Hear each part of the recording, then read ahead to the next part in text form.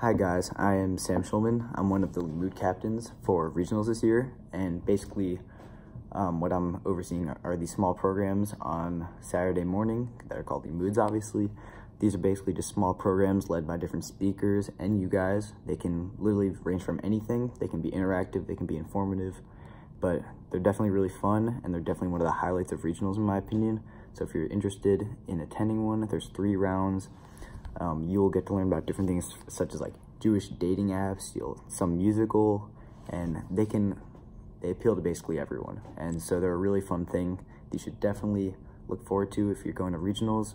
They should be one of the factors that you're looking for if you are thinking about going to regionals. They're definitely a highlight.